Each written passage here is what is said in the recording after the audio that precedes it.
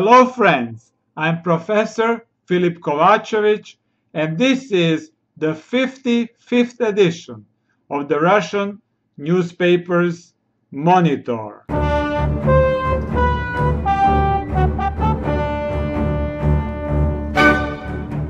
I hope you are doing well today.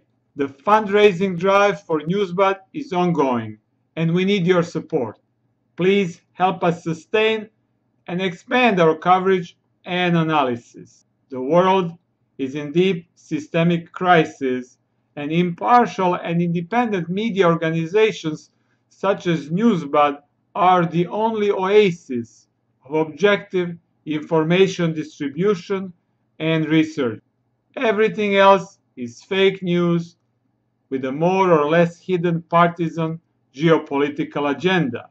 NewsBud runs no ads and takes no money from foundations, corporations, and government institutions, and is free to tell you what is really going on in the world.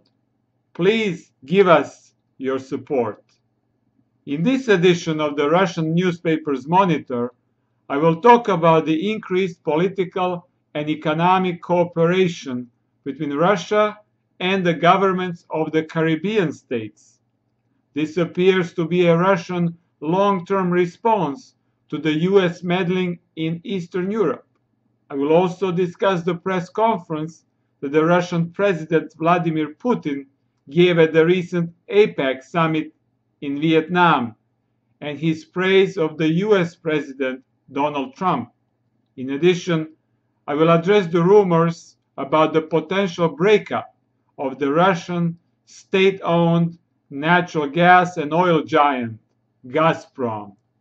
Lastly, I will examine how the first Russian foreign minister after the collapse of the Soviet Union, Andrei Kozyrev, a well-known pro-Western liberal, is seen in Russia today, including by the President Putin.